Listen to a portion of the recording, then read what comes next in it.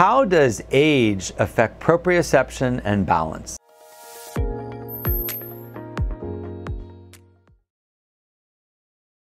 A 2007 study entitled Aging Effects on Joint Proprioception, the Role of Physical Activity in Proprioception Preservation looked at this question of how aging affects proprioception and balance.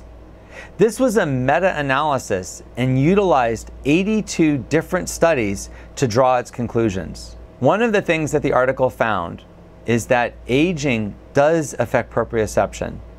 Older people, when they had their proprioception measured, did worse than younger people. But the article also found that activity and how active a person was greatly influenced their proprioception. One of the interesting findings is that young sedentary people had worse proprioception than older active people. So I think that should give hope to any older person that if you do things that improve your proprioception, you can actually have better proprioception and better motor control than a younger person who's inactive. One of the other findings in the article was that there really is an ability in people to improve their proprioception. One of the questions the authors asked was whether or not proprioception can even be improved in an older person. And they found that it can be significantly improved with training.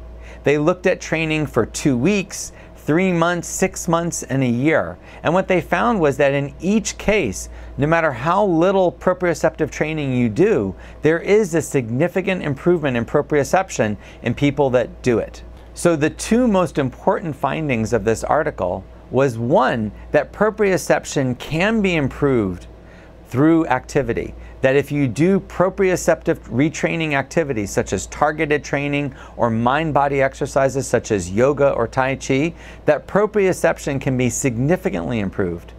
And that older people, that elderly people can improve their proprioception with training almost more than younger people. That's what's almost surprising about this finding, is that younger people don't improve proprioception as much because they already have a certain level of proprioception. But if you've lost your proprioception through aging or through disease, that it was very possible to regain it with proprioceptive training. I hope you found this video helpful. If you want to see more videos like this, please subscribe to my channel. And also, if you have a physical therapist or personal trainer that you wish knew more about proprioceptive rehabilitation, have them go to my website, www.proprioceptiverehab.com.